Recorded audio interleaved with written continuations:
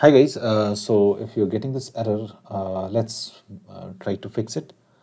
The most basic method to fix this error, if you don't want to, do anything techy, is just go to this link from Microsoft.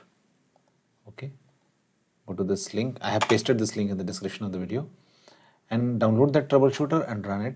Maybe it will fix your problem, but if it do not fixes your problem, let's try to fix it. Now just search regedit in the Windows 10 search box. Now click on registry editor to open it.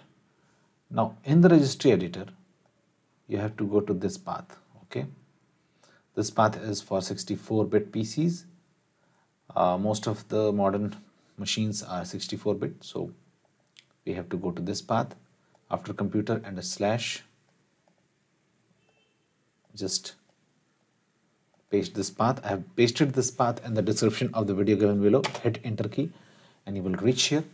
Now what you have to do is to just click on one by one, click on these folders in the left menu and see, okay, the program by the display name. Okay, so one by one you can see. Okay, so let's say this is the program. You have identified the program.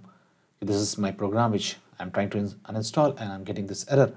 So in that case, what you have to do, in the same window, just see uninstall string. Okay, for that particular program, just go to uninstall string, double click on it, and this is the value data you have to copy. Just copy it.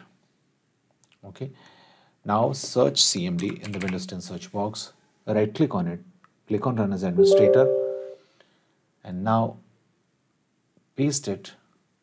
Okay, and hit enter key and it will uninstall the program. So this is a very basic method. Note that if some of the users have 32-bit PC, you have to go to this path. You have to go to this path. I have pasted both this path in the description of the video given below. You can directly copy those paths from there. Now, if this also do not work, what happens? Try to uninstall the program in safe mode. But in safe mode, MSI Uninstaller or installer is not working. It's disabled by default. So what you have to do, you can easily do it with registry editor. Just open the registry editor again. Okay. Now, before doing anything with registry, even before the first method, you should always take a backup. Just click on file and click on export and take a backup. Name it. Okay, and take a backup so that if anything bad happens, you can click on file and click on import that backup to fix the changes. Now, once you have taken the backup of the registry, what you have to do, just go to this path. Okay, HK local machine system control set control save boot minimal. Okay, after computer and /, just paste this path, hit enter. I have also pasted this path in the description of the video going below. Now once you have pasted this path, now what you have to do, right click on it, click on new and click on key. Okay, so create a new key in the minimal. Right click on minimal, click on new, click on key and name this key MSI server. Okay, name this key MSI server, and in the right side, just once you have selected this MSI server is being selected, just double click on default and name this as service. Okay, click on OK. Now you have to restart your computer in safe mode.